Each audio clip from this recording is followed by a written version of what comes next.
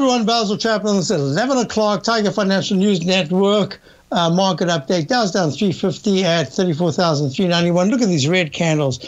Thursday, huge 500-point down. Friday, 500-point down. And so far today, only 360 points down below the 200-period moving average. There has to be some support coming in very, very soon.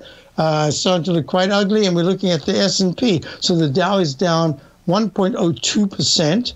The S&P is down 0.69%, down 30 at 4388. And that's what I was talking about in my show. The tiger conditions are there is some underlying buying going on, but it can't be it just isn't sustainable. It just doesn't seem to be. At the same time, there's a lot of selling, and you can see some buying comes in. So the Qs are up 0.23%, up 78 cents at 347.90s.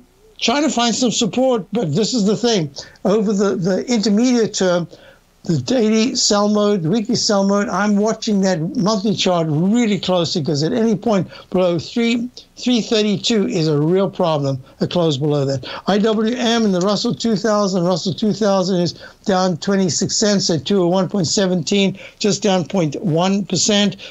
It's holding a little bit better than the others. We might start to see some rotation going on the next week or so. We're looking at gold. Gold is acting really well.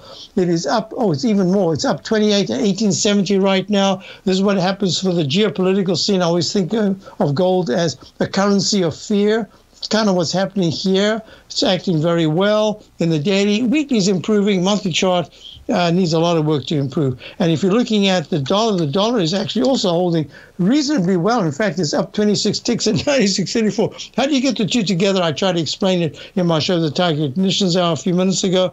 And we're looking at the TLT. This is really important. That's bonds. Bonds are down again, so yields are pushing higher.